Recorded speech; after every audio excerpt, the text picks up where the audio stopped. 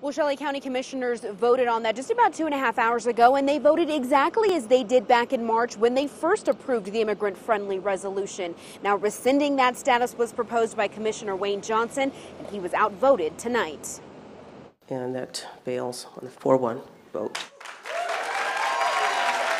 A cause for celebration tonight among the immigrant community. A resolution to remove Bernalillo County's status as immigrant-friendly failed. I'm feeling really happy. Commissioner Wayne Johnson proposed the resolution and says it's a move the county needed to make in order to continue receiving much-needed federal dollars. That wasn't a good enough reason for the dozens of people who packed council chambers tonight to speak out against it. There are very few things more disgusting than a bully. Bernalillo County became immigrant-friendly in March. Commissioner Wayne Johnson was the only one to vote against it then, too. Johnson wants to give immigration agents access to undocumented immigrants at the Metropolitan Detention Center. That would also include holding immigrants for up to 48 hours after they're released if ICE asks them to. That hurts the relationship between our community and the police. The vote was a big loss for Johnson, who is running to become Albuquerque's next mayor. An immigrant-friendly resolution by the Bernalillo County Commission doesn't change the state of immigration or immigration law in this country. But a big win for the immigrant community, who say they're reassured that they don't have to live in fear. Undocumented!